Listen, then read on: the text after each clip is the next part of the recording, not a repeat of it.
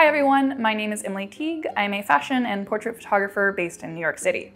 A couple weeks back, I did a video on feminine posing, and at the end, I asked if you all would be interested in a video on masculine posing. And after reading the comments, it turns out that is what a lot of you would like to see. So here we are today talking about masculine posing. I mentioned this in my last video as well, but I want to throw out again that these masculine posing tips can be for any model, and you can also mix and match feminine and masculine traits together, but for today's video, I'll focus purely on the masculine side.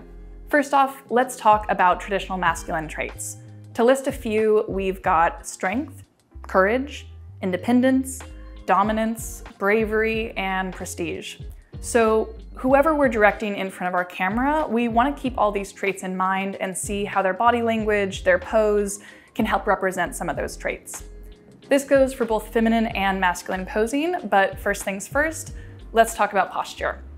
So starting out, let's have your model stand up straight and tall, keep your shoulders back, pull your stomach in, put your weight mostly on the balls of your feet, keep your head level, let your arms hang down naturally at your sides, and keep your feet about shoulder width apart. The next thing to keep in mind is the chest and shoulders. We want to make them look broad and strong. We want to take up some space here and expand.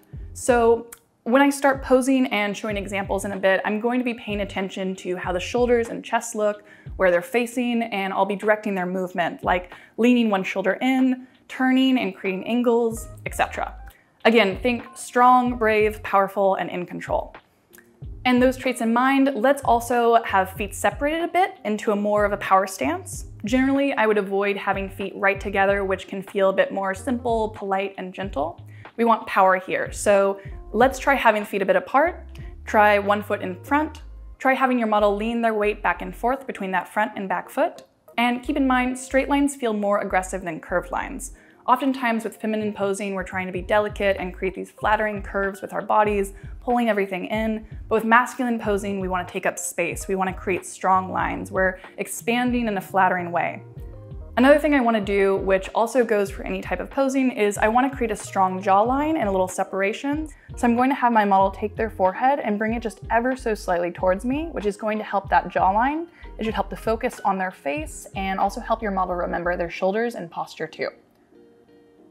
Next up, let's talk about hands. First, if your model has pockets, a single hand in the pocket is nice, and I would say try all your options here.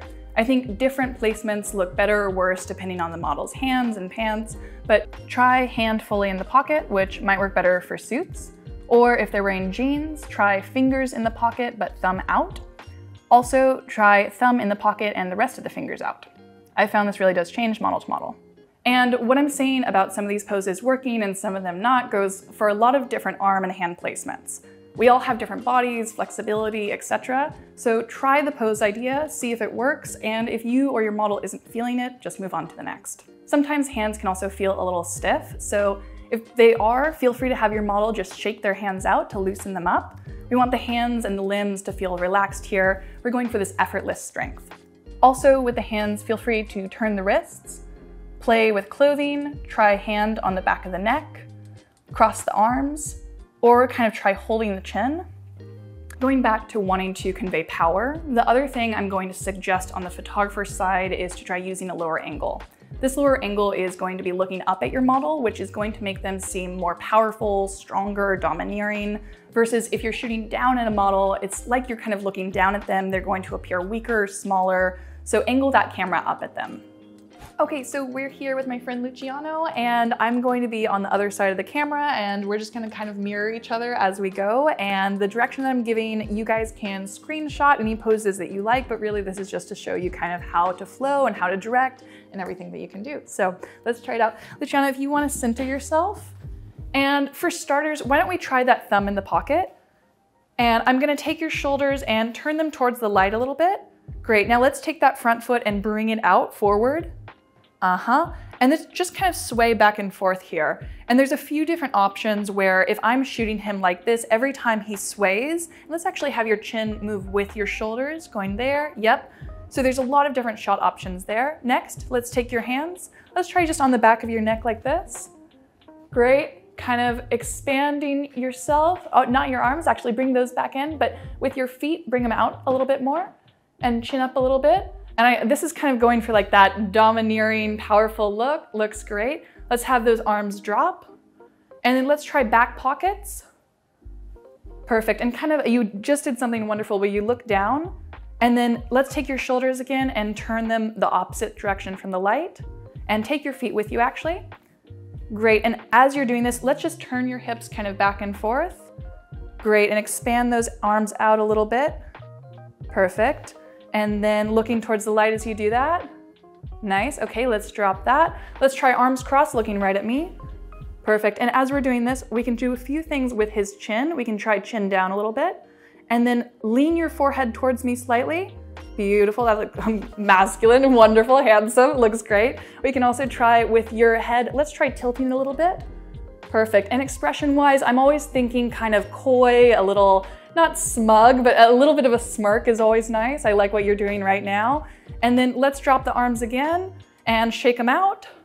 And then let's just kind of lean back and forth on your foot. So one foot in front of you, and I'm just gonna have you place your weight forward and back. And as you're doing this, your arms can kind of sway a little bit, and just, yeah, not too much, just a little bit. And then feel free to look around as you do this. And there should be a lot of shots in here too. So if you're warming up with a model, this is a really nice way to get them moving, to get them comfortable. And there's a lot of different shots you can get in here too. Next up, let's bring you a table and we'll try that next. Next up, we've got some sitting shots using this table. You can also use a posing board or anything like that. So we'll just do the same thing. So for starters, let's have your right arm kind of forward. Yep, perfect. And then let's bring your arms together. Looking good. And then chin down a little bit. Perfect, that's a pose right there. Let's take the arm that's closest to you and kind of lean your hand into it like so. Nice. And let's actually ball it into a fist. That looks great. And so again, going for more aggressive, masculine, I think that looks really good. Let's try it on the back of your neck. Nice. And give me just a slight smirk as you do. Chin down slightly. Looks good. And then shake out that hand that's on the table. Yep, perfect. Let's try arms crossed. Looks nice. And again, I'm always looking at forearms as I'm doing this. I feel like forearms can be really masculine, so just trying to look for where you can feature them. Let's shake the hands out real quick. And then let's just try hands together, kind of right in front of your mouth. Lean in slightly. Yep, chin down a little bit. Kind of give me devious. Perfect, that looks great. So those are a few options. Let's try sitting next. Okay, so we are now on the floor. So starting out, LaCie, let's have you take your knee and kind of bring it up like this and have one leg tucked in. Wonderful. And yeah, take that forearm and kind of wrap it around. Take that other arm and put it behind you. Looking good. And then let's have you turn a little bit away from the light just to give you a bit of an angle. That looks great. And then bring that arm out a little bit.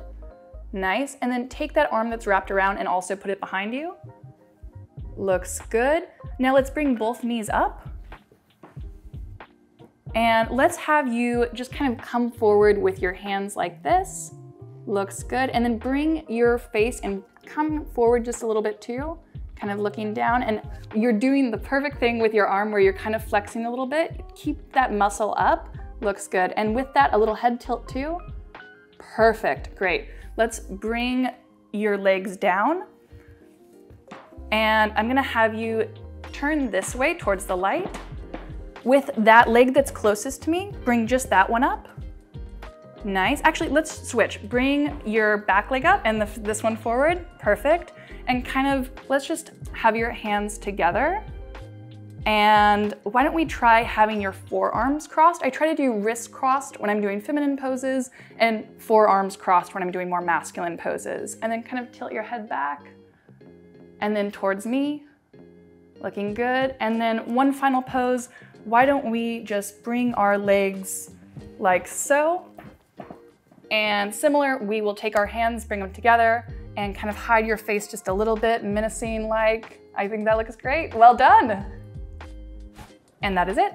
As always, let me know what you think. Let me know if you have questions, and also keep letting me know what you want to learn in future episodes. I love reading through all the comments. I always appreciate the support, and I will see you all in the next episode.